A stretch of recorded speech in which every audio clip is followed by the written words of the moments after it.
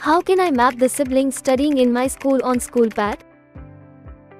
Thank you for your query, Simi ma'am. I will show you how you can map siblings on SchoolPad. Log in to your SchoolPad account, and from the quick search, search for the registration number of the child for whom you want to map sibling.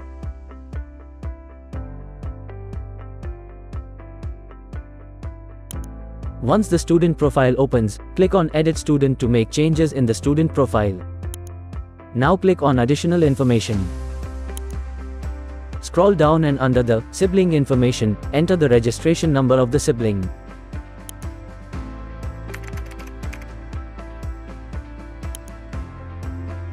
And then click on Save button. You have successfully mapped the sibling. Thanks for watching. Have a great day.